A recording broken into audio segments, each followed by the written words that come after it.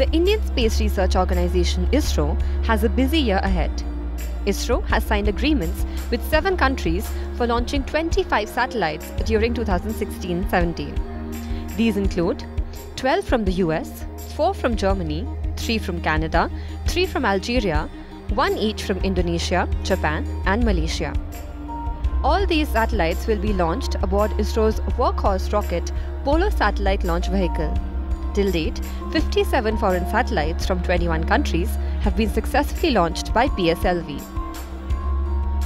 ISRO will also launch 2 Earth observation satellites, Cartosat-2C, Risosat-2A. These will have improved capabilities and an advanced communication satellite GSAT-18. 2 meteorological satellites will also be launched.